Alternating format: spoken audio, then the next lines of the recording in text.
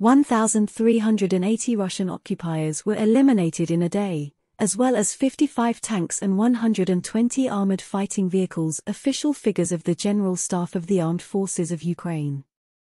These are record figures for the loss of personnel per day for the Russian army. The General Staff also reported that the armed forces of Ukraine did not allow the loss of positions in the Makivka area of the Luhansk region and continued the assault south of Bakhmut in the Donetsk region. During the past day, 90 combat clashes took place. Усім дякую за перегляд. Коментуйте новини, ставте лайки, підписуйтесь на канал. Підтримуйте канал фінансово. Деталі в описі до відео. Все буде Україна!